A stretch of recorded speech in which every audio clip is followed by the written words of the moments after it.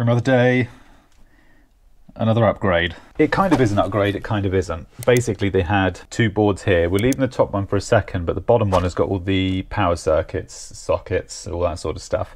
And they had a load of these bad boys. So they just had a front end, it basically had a front end RCD and then just a load of breakers. But the problem they were having is that kept on tripping. And it wasn't actually a fault with the RCD. It's just literally the amount of stuff they've got plugged in, because everything has a little bit of leakage. You know, when you think everything has like maybe 1-2 milliamps of leakage, where you've only got to plug in, you know, 10 or so items, and you could effectively reach the point where the RCD trips. So what we're doing is we're bidding all of these, and I'm just putting in the new Wylex mini trips, or mini RCBOs I should say. We have a Ferrule Kit, which I shall be demonstrating. They're awesome actually, I really like them. Tough book to do my certificate on at the very end. Right, let's play the fun family game. Where shall Tom mount the camera today? Place your bets now. Oh yeah, YouTube, it's not that hard. Yeah, all right. I need like a tiny stool or something to sit on. I have a bit of my Montana beef jerky. So I'm actually not going to bother upgrading the board itself, because there's no need. It's a metal board with a metal cover. There's no real need to do it. Otherwise you're just creating work for yourself, and you don't need to, you know. So I picked these breakers up this morning. It's always a bit of a battle trying to get a board to look relatively neat after you've finished with it. I had to ask a customer a second ago, I was like, do you mind if I record myself in this cupboard? He was like, you what? I think he thought it was very odd. I was like, I've got to ask. I can't just record and not say anything. I think he found it rather amusing actually. This guy here played a character in The Crown. You know The Crown on Netflix?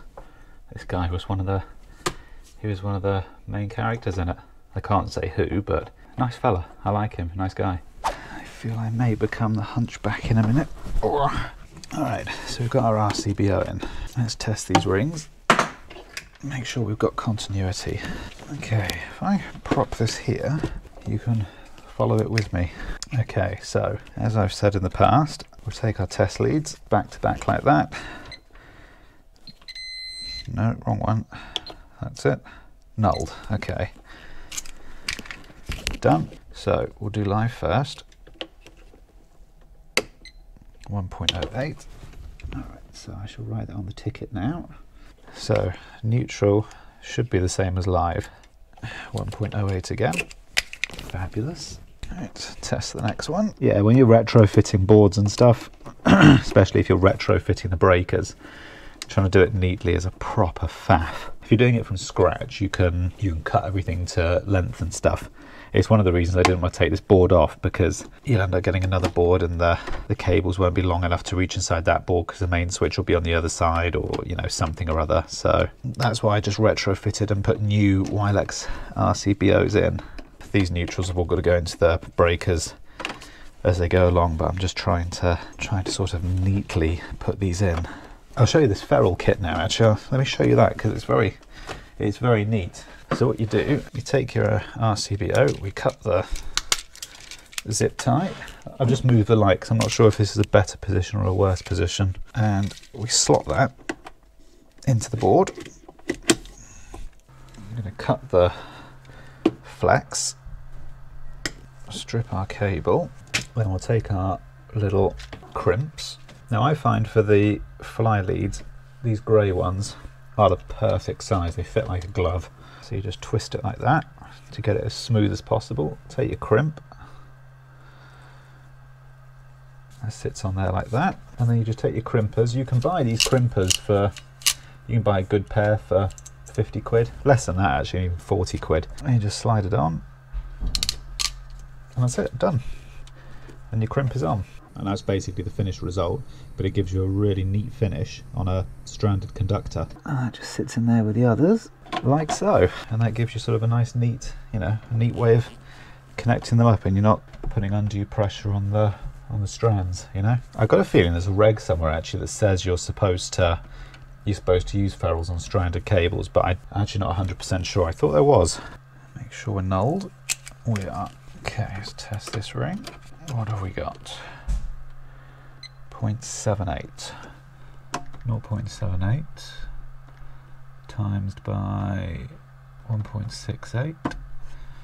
Right, we should get 1.31 on the earth conductor, theoretically. 1.23, it's slightly lower, but that is within. There's a certain amount of tolerance I allow when I'm doing testing, like when I'm testing the rings and stuff, and you tend to get a vibe of when something's not right, rather than just following the say the words rather than just following the book, but you tend to get a vibe. You know, when you're testing, you can just feel that you get the feedback from the meter, and you just get a feeling whether something's not testing out right. I'm still using those snips, the multi-snips. They came from a subscriber. I can't remember who the subscriber was now, but they are.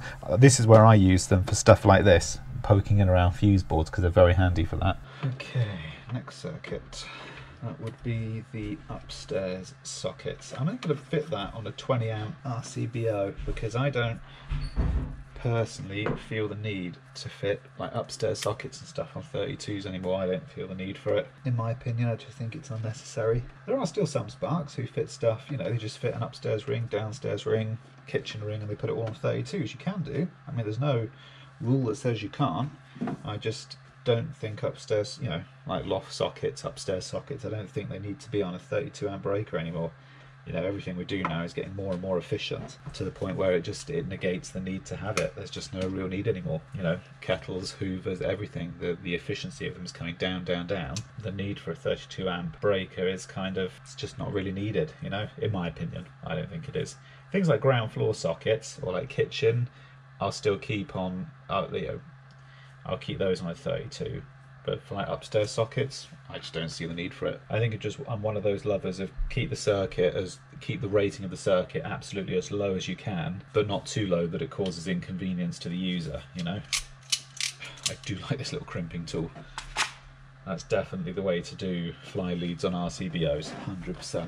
I gotta do something about these 6-nils, they're just fucking winding me up. I know no one's ever gonna see it, but one thing that's worked. Ryan from Cities, no worries mate. Cool. Cheers Ryan. One thing I was about to say, once you've turned the main switch off, that terminal is still live obviously, but the rest of the board is dead. But once you've turned that main switch off, leave all your breakers on and then just do a voltage test between live to earth and neutral. Just do your test again, just to check you're not getting a back feed from somewhere, because I've had that before. Just because you turn that switch off, that doesn't mean that this is all dead. You could still be getting a back feed from some, I don't know, you could still be potentially getting a back feed. So it's worth just doing a quick test. Just because that's off, I'm just saying, just test anyway. It doesn't hurt to do it. But yeah, just because the main switch is off, just test anyway before you start work. Right, last ring, let's test our lives. I'll go through it with you actually. Test our lives, 0.68. Test our neutrals, we should get roughly the same, 0.65, okay. And the earths, in fact we can calculate that, say 0.65, that was the lowest reading, times that by 1.67, we should get just over 1 ohm, 1.1 ohms, 1.2 ohms, okay. I'd say that's acceptable. So I should mark that down on my ticket. The whole tough book thing, people were saying, why do you bother writing the tickets out as you go? Why don't you just scribble it down, you know, the main results, scribble it down, take it home, and then you've got a bit more time, you know, at home to write them out. The main reason I don't do it that way is because you just lose the results. So it takes me a bit longer now, and it does, to start writing a certificate out now. It takes longer. There's no way of getting around it. To do the whole certificate on site as you go, it's a very time intensive task. But I mean, we've all been there, you know, where you've written all the results down on a bit of cardboard or something, you've hopped in the van and you've thrown that piece of cardboard out, and then you've either got to come back to the site to retest everything, or you just fudge the results. And we've all been there, you know, me included, so please let's not lie to each other over it. We've all been there in that position. What decision you pick, obviously that's up to you, but so that's the main reason I write them out on a laptop, just because it's a more thorough way of doing it. It takes you longer, but it's a more thorough, you know, it's a better approach, I think. Does anybody else do that? You just drop your screwdriver. Oh yeah, that cherry picker. There were numerous people saying don't get one there. Why would you want one? Just hire one. A, because I hate hiring stuff. Hiring is just dead money when you hire tools, equipment, anything. And as silly as it sounds, even though it's like 30 grand, I'd rather buy it than hire it.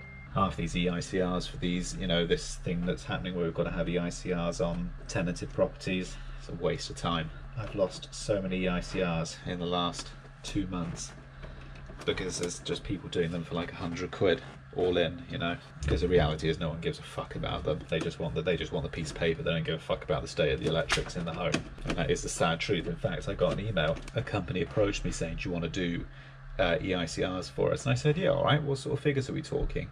For a 3-bedroom house, so there's no guarantee of how many circuits. There could be 20 circuits in that house. 100 quid, including that. Fucking robbery, absolute robbery. So of course the way to make the money is you have to do sort of 2 a day to get £1 a week. You know, you've got to, can't be done. Then you just know those results. Whoever does do those sort of type of tickets, they're just going to fudge the results because you can't.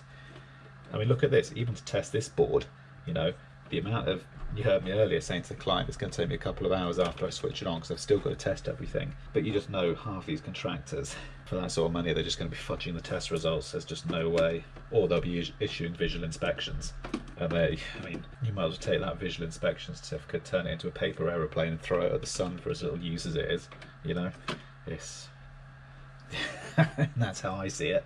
But yeah, the other reason with the cherry picker is because I'll be using one pretty much full time shortly. Well, next couple of months. I mean, I know they're expensive. You've got Lola tickets, you've got 6 weekly inspections, and they are just, as vehicles go, they are just more expensive. You've got, you know, even little things like they've got 6 wheels instead of 4. And more maintenance, more, you know, the cost of maintenance is higher on them. So I get it, you know, but doesn't change the fact I've got to get one. You know, it's just, you know, all of those costs, you just put them on your bill. I got to neaten these earths up first. This is making me twitch. A few moments later. I've just realised I've got to put metal blanks in because it's got one of these plastic fronts. I've got some on the van actually. I'm going to get them in a minute. Finish labelling this up. How is everybody finding work at the moment? How are you all managing? I'd be interested to hear your feedback. How you're coping with work, how you're finding it. Because it's a funny climate, you know. I'd be interested to see or hear. I'd be interested to know. Leave it below. How are you all coping at the moment, work-wise? It's reasonably busy here. You know, there's enough to get on with. A lot of the domestics, I mean, a lot of the domestic stuff stopped. I'm doing domestic here, but a lot of it has stopped. Most of it is commercial at the moment. I've got that job down in Canary Wharf over at Borstal. That school, I've got that I'm doing. I've got a lot of tenders out at the moment, a lot of quotes, which I'm just waiting to hear back from and stuff, but they should come in. I'm reasonably confident. So the work is still there, it's just moved around, if that makes any sense.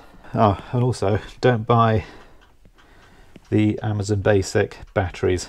They're utter junk. The Amazon Basics alkaline batteries, they're crap. Don't buy them.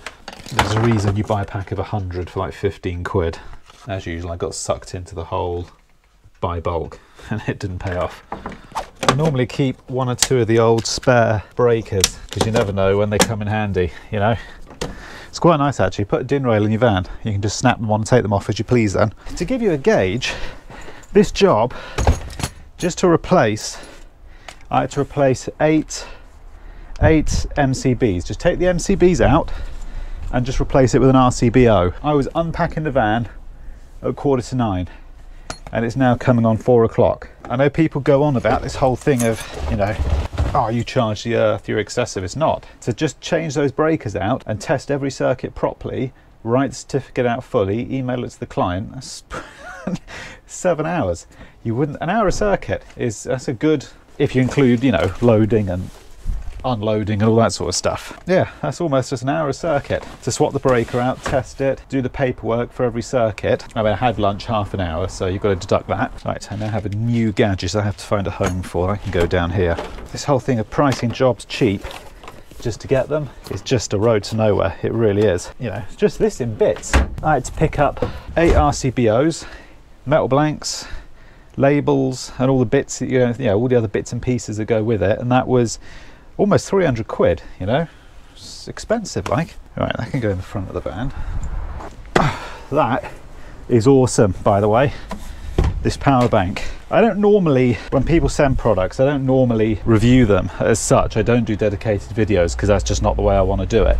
But that is, it's bloody heavy, but it is particularly good. I will talk about it a bit more in a video coming up, but so far, I don't review them straight away because I like to use them for a couple of weeks myself, see what they're like, and then I can tell you whether they're good or whether they're cack, you know.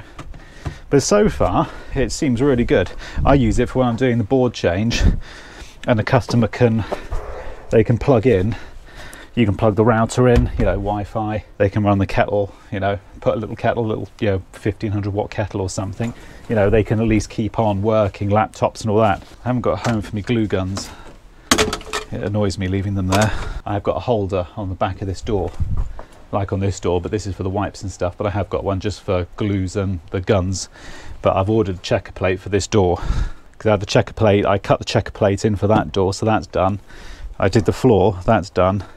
But this side, I ordered 4 sheets for both vans. So I ordered a 600 sheet, but I ordered 4 of them because I figured that door is going to be the same as that door, but it isn't. That one is 700 by 700. So I've got 2 sheets of 6x6 sitting in the back of the other van, not doing anything. So as soon as that one turns up, I can mount all the glue guns and that can then go on there, just trying to maximize as much, just make as much space as I can, you know. Anyway, give me 2 minutes, let me pack up and I've got to invoice the client. I'll see you in a sec.